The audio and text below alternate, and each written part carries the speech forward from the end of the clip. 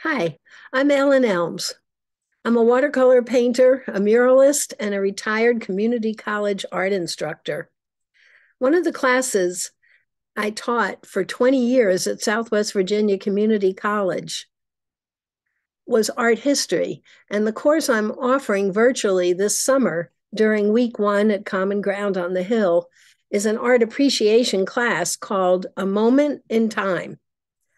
I've learned a great deal through teaching art history about how to really engage with masterworks of art, from the cave paintings on the walls of Lascaux to the video installations and photography of contemporary artists, Shirin Neshat.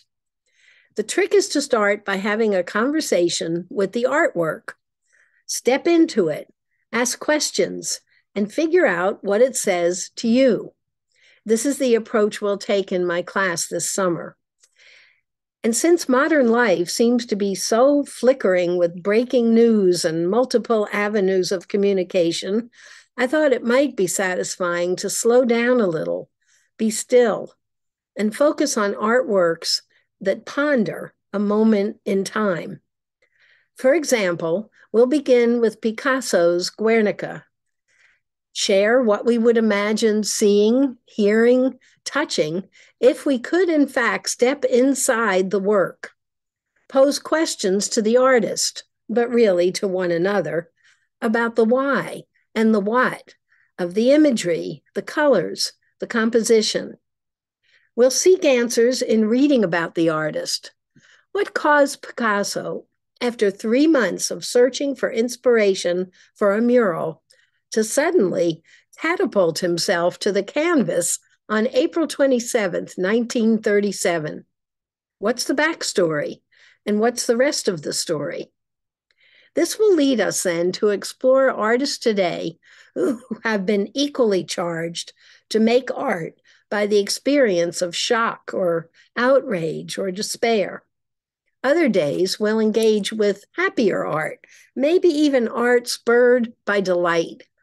And we'll explore art that questions, where do we go from this moment in time to a better time? Or why was this moment important to remember as a visual statement for the future? We'll have informal discussions, and I'll provide you with written factual materials on the art and the artists every day of class. All in all, this class is a place to come to the table, to feast on one or two artworks each day, learn the ingredients, and then share what hopefully will be a wide range of personal perspectives and insights we've gained from the art. I want to give a shout out to high school art, history, and English teachers. I'd love to have your participation in this class, and would hope that it might provide a vehicle for continuing conversations in your own classrooms back home. Come join me and bring your cup of coffee to the table. Thanks for listening.